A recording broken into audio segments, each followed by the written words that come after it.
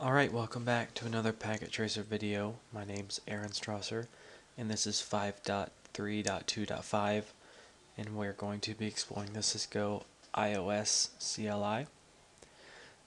The Cisco IOS includes many features that help in recalling commands, getting information about command use and function, and we will be exploring some of these features today. So what we're going to do first is connect to the 1841 router as if we were using this PC right here to connect. Go to the desktop and go to terminal. So here we are now connected to the router. We just need to press enter to get started.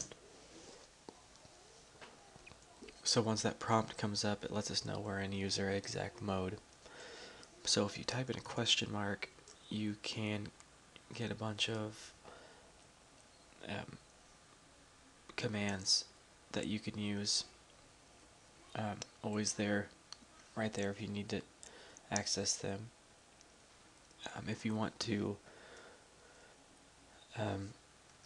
find a command that starts with a specific letter, you can do that. Just type the letter, the question mark. Same thing with two letters. EN will show up enable for you. So if we go and use enable, it will change from that arrow to that pound sign, and that lets you know you're in privileged exec mode. So let's look at a few of the command shortcuts here. If you type letters that are unique to a command, then press the tab key, the CLI will automatically spell out the complete command. So if we just type out a C, hit the tab key, it's not doing anything because it doesn't associate, it's not unique to just one command. There's many that would start with C. So if we add an O and F to that C, and then hit the tab, it's going to go to configure, because that CONF only, those four letters at the start of a command only have one command, which is the configure command. Now if we type in that question mark after configure, whoops.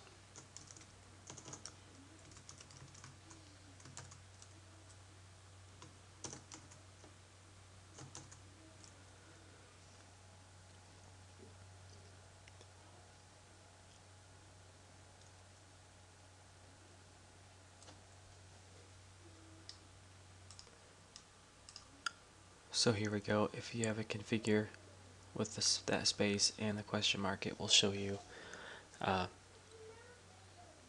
what options you have for that configure command. This CR at the end means that there's no other parameters that can be added to the configure command in the mode. So all we have is the terminal command that can be added to that. So let's look at some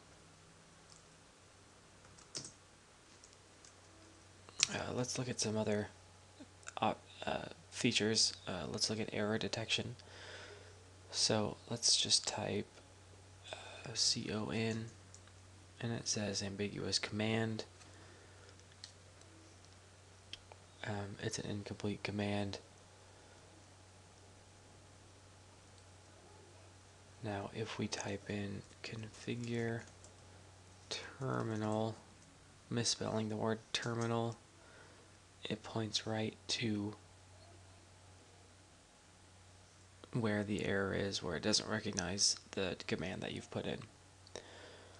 And with CLI you can also recall previously typed commands. They're stored in a history buffer. So to recall the last command entered, just press Control P. There's our configured terminal. And you can scroll back through the commands in the history buffer by repeatedly pressing Control P. So it shows everything that we put in back to our enable. Control N will go back through them.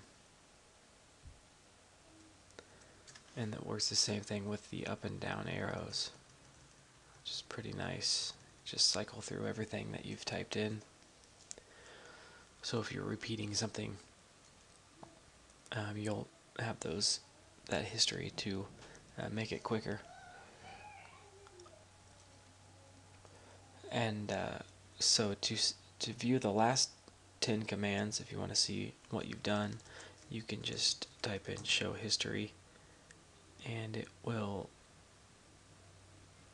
show what you've done. We've got 5 on there, but it'll show up to 10. So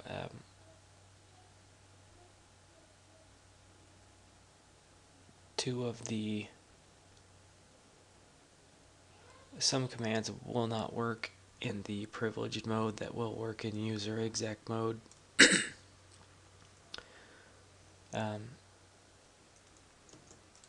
you can get back and forth by doing enable and disable.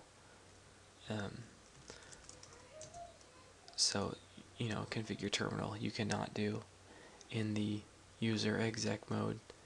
You have to enable to be able to configure the terminal.